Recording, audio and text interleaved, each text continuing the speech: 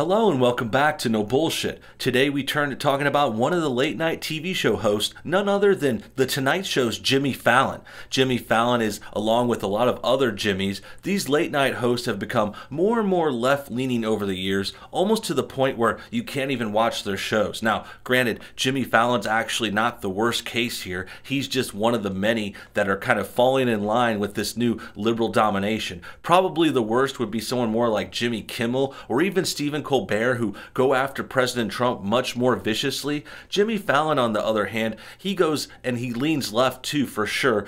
But he's more subtle about it. He doesn't necessarily bash the president as much, but he does prop up a lot of left-wingers for sure. And he's supported people like Hillary and other Democrats over the years, Obama, stuff like that. So there's certainly a bias there, and that's important and that's relevant for today's story because recently Jimmy Fallon got canceled this weekend. There's a hashtag going around, Jimmy Fallon is over party, and it popped up because of a previous sketch he did on Saturday Night Live. Apparently this sketch from all the way back in the year 2000, 20 years ago, and now it's getting Jimmy Fallon into some trouble. It's a little offensive these days, at least according to some leftists, and this is just another classic case of liberals turning on each other and eating their own. This is something that conservatives are smart enough to mostly avoid unless something really bad happens and we have to call someone out.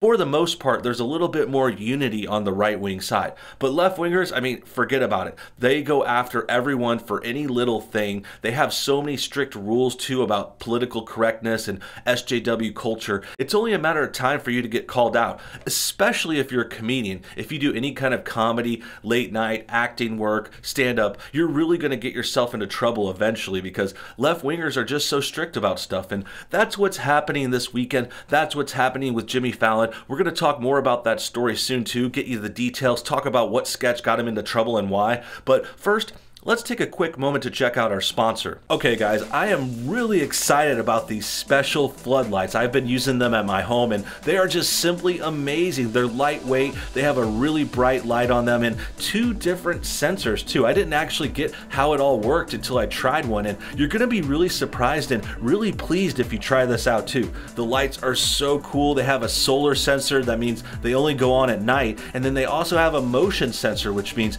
they'll stay off until someone walks by and kicks on the motion. Make sure you check them out. Floodlights by NoBS. Check out the link below, only in the description. Gonna be awesome. Hopefully you guys will try them. Great, now that that's out of the way, let's get back to the Jimmy Fallon story. Jimmy Fallon recently got into some trouble because an old sketch popped up, and as promised, we're gonna talk more about it right now. Here's an article from the New York Post that has more details. It says, why Jimmy Fallon is over party is trending. Jimmy Fallon did transracial makeup in 2000. This, of course, is called something else depending on who you ask. And yes, apparently in this day and age, you can't do like jokes or impressions of other races and genders. That's called offensive automatically. It doesn't matter what you say. We don't even need to see the sketch or the images. That's just automatically racist now. And this is kind of a new turn because back in the day, like we could see in this sketch, this thing's from 20 years ago, it's from Saturday Night Live. We're going to get more details on it in the article, but already we know things have changed a lot in the culture. Things have changed a lot in comedy. Now, this goes back 20 years. That's actually a long time. You could really just go back 5 or so and get to the same kind of feeling. 5 years ago, things used to be more edgy and funny. Before 2015, comics could still get away with stuff. There were still shows on like The Office up until 2013, which granted was a very PG show, but they still slipped in a few edgy jokes in there, including a joke similar to Jimmy Fallon's. They had transracial makeup in one bit that I specifically remember. It was really quick, didn't last long, but that kind of thing would not fly in this day and age, and that's because PC culture is on the rise. Liberals are really strict. They're really heightened, and their senses are on alert for anything to do with race. And the basic premise to that is they just really want to call everyone racist. They want to act like they're better than everyone. They virtue signal, pretend they know everything, and kind of act like a Karen or a teacher saying, oh, you can't do this, you can't talk about that. They love to have control and call people out. So calling out this transracial makeup, as I like to call it, yes, that's a new thing That's been popping up a lot recently. We actually covered another story like this just a few weeks ago whenever people kind of rediscovered the film Tropic Thunder. Tropic Thunder came out in 2008, and it had a scene where Robert Downey Jr. wore transracial makeup. Actually, he wore it for like half the movie. And yeah, nowadays you can't get away with that. In 2008, it was still funny. Granted, I'm sure there were still a few people complaining back then, but it wasn't the norm. It wasn't the greater percentage of people like what's going on now, like what's happening with Jimmy Fallon. So with that said, without further ado, let's get some more details and see how silly this thing goes. Jimmy Fallon is catching heat on social media over a resurfaced 2000 Saturday Night Live sketch featuring the former cast member in transracial makeup. The 45-year-old host of The Tonight Show went viral on Twitter overnight following a tweet with the hashtag Jimmy Fallon is over party and a 20-year-old SNL clip featuring Daryl Hammond and Fallon face painted brown doing an impersonation of Chris Rock. Okay, so they're doing another joke about another SNL cast member, another comedian that they all know and love. I mean, I'm sure it was probably just a goof. It wasn't respectful. It wasn't like going to be actually racist content in there. Like, granted, we can give you the benefit of the doubt on the left-wing side. We recognize this can be offensive. It's not like it's always okay. But for the most part, in general, like if it's a joke, even if it's a bad joke, like I'll let it go. I don't really care if it is a little too far or something. Like, I'm not one to take offense from much of anything. But in this situation, what's interesting is the left turning on itself and Jimmy Fallon getting the brunt of it, which kind of sucks because, again, he was one of the more mild late night hosts. He's one that I kind of tried to like, but at the same time, he played into all this liberal stuff. He made this bed, and now he has his people kind of turning on him. And that's what's most interesting here. And really, we have nothing against the kind of transracial makeup and the whole thing. Like, we're not worried about that as much. It can be offensive. It can't be. I think people should have the freedom to do it, and it's ridiculous for them to attack it. The vintage skit posted by Chef Boyardee is captioned with the sentence, NBC fired Megyn Kelly for mentioning transracial makeup. Jimmy Fallon performed on NBC in the same thing. So that's a very interesting kind of contradiction, kind of a funny thing to point out, you know, showing how ridiculous it is. Megyn Kelly just mentioned it, and she was on NBC, and that got her fired. But Jimmy Fallon performed in it, and he's still okay. He's still leading one of their top shows. The Tonight Show is like a legendary institution at NBC.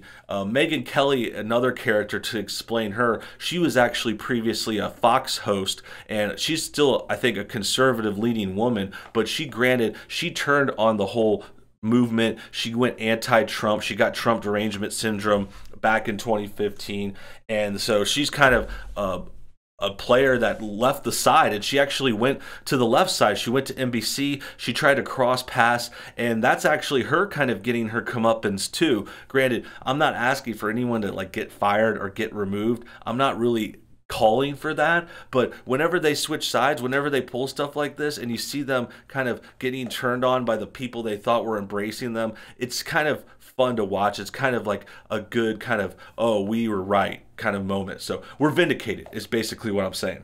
The ensuing lament over the beloved broadcaster's now tarnished reputation was swift. I know I did not just open Twitter and see that Jimmy Fallon did transracial makeup in 2000. Nobody is safe from Twitter when we got this much time on our hand. First Lana, then Doja Cat, now Jimmy Fallon. Please let me catch my breath. Hashtag Jimmy Fallon is over party, said a bewildered @RatGang48 on Twitter. Representatives for Fallon did not immediately respond to the post's request for comment.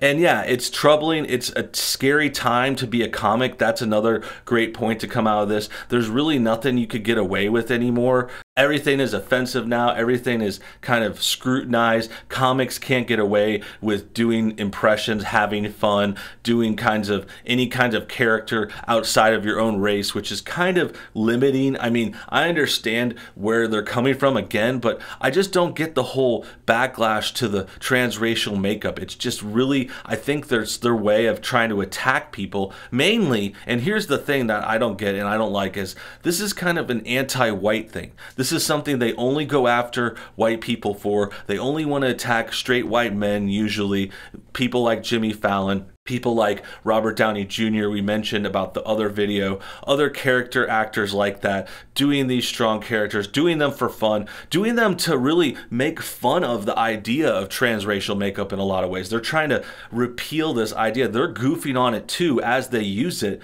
And it's just kind of messed up to see the liberals take it so far and kind of ruining comedy. This is another big note, is this is what's ruining comedy. These guys are controlling the mainstream media. The leftists have control of the major networks, the news, a lot of the internet and social media sites. So all this stuff is turned into hate speech now. You can't make jokes about race, about, sex, fun stuff, interesting stuff. This is what bread and butter of comedy used to be. This is what sitcoms used to be about. Even the most PG of sitcoms like Friends. Friends is another comedy that gets in trouble nowadays, actually. Believe it or not, like Friends used to be just the most milquetoast kind of average comedy, like never would offend anyone. But nowadays people are going back and watching old episodes of Friends and saying, oh, this is anti-gay people or something, like this joke went too far about this alphabet group. And it's just becoming ridiculous. And it's ridiculous when they go after a show like Saturday Night Live and Jimmy Fallon, who's pretty much, he's a great guy. He's done nothing wrong. He's got no enemies, really. I mean, you could like or love his show. I always have disagreed with his left-leaning politics, but again, he's one of the good ones out there as far as all the late-night shows go. Like, he's definitely not the worst. He keeps it pretty cool. He does cool songs and stuff, too. Like, he's trying his best. He's trying to entertain people, and to see him kind of getting torn apart is definitely upsetting. Alas, the trending Twitter topic provided a moment to re-drag every other celebrity who has worn transracial makeup or engaged in racial epithets. So Jimmy Fallon is canceled for this, but Justin Trudeau does it a dozen times throughout his youth, and he's still re-elected as PM. So that's an interesting point. We do have proof of Justin in transracial makeup, and he's the leader of Canada. But, I mean, who really cares about Canada? Hello, RDJ, anyone? People here are talking about Tropic Thunder, where he played an actor that was playing transracial makeup in a Vietnam War movie. That's what we already talked about. That's a great comparison too. I'm glad I made it ahead of this article, so I'm kind of one step ahead, as usual. Unfortunately, this gets mentioned, tweeted about once a year without a peep of an apology from Jimmy. Tweeted that Chelsea girl, along with a link to a 2019 Jezebel article calling out Fallon, Jimmy Kimmel, and Sarah Silverman over long past transgressions. Kimmel and Silverman, for their parts, responded to the controversies at the time of their resurfacing. So these are other comics who got caught wearing the same kind of makeup, and it got them in trouble. They responded. They're the more radical far leftists. I think Jimmy's trying to just move on and, try to not acknowledge it, not fan the flames. And I understand that. Like I said, he's probably the least offensive one here. I think with Jimmy and Sarah too, it's actually more offensive because it's more hypocritical. They're very outspoken, like pro-SJW, pro-liberal, pro-leftist, and Democrat, and all that stuff. So when you go back, people are going to want to go back and see their old sketches and say, hey, you're calling someone out for this, and you wore this, But with Fallon, I don't see it. Like, maybe I'm missing something. Maybe there's more to it. You guys could tell me in the comments below. But as far as I know, like I've said, Fallon's not the worst of it. So it's more of a mild claim against him. And it's more, to me, about, Fallon shouldn't have caved in. He shouldn't have, kind of kowtowed to Democrats. He should have been on his own because they're now turning on him, even though he had catered to them. And in addition, this is an end to comedy, a negative part about comedy and how the liberals are kind of just ruining things that used to be funny. Some initial reactions were exasperated over so-called cancel culture. Y'all whack, how long ago was this? This was Saturday Night Live. No one can be famous anymore because we've all done something the society of 20 years from now doesn't like. Can we stop trying to cancel people on their past and focus on the present? Really great point, actually. And I like the fact that they're looking forward to, because something we do now, 20 years from now, is going to be considered offensive. And I think this actually is a good point to go back to the whole time travel aspect to this. It doesn't really make sense. I mean, 20 years doesn't seem like a big deal, but the left tries to do this a lot with a lot more time travel. Like, for example, when they go back like 100 years and they try to like hold stuff against these Americans from a century ago, where the rules and laws were all far, far different. Sometimes they go back hundreds of years, go back to our early times with different problems and issues in society, class systems and stuff like that. And it just doesn't make sense. And I think it holds up for this too, because you could easily say like comedy was different back then. I say that to myself. I say that about stuff I tweeted from 4 years ago. You know, like people always try to bring up old tweets and stuff from like 2016, 2017. And I'm like, dude, you could actually joke around back then. There wasn't as much cancel culture either. So the fact that people try to time travel like that, usually liberals, it's really not a good look, and it's really bad for them, and it shows how bad faith they are. Well, Fallon shouldn't have did what he did, but hey guys, why not cancel Lorne Michaels? He approved the sketch too. Lorne Michaels has a problem giving people of color and women of color a seat at Saturday Night Live's table for the last 50 years. So they're kind of going after the whole Saturday Night Live show.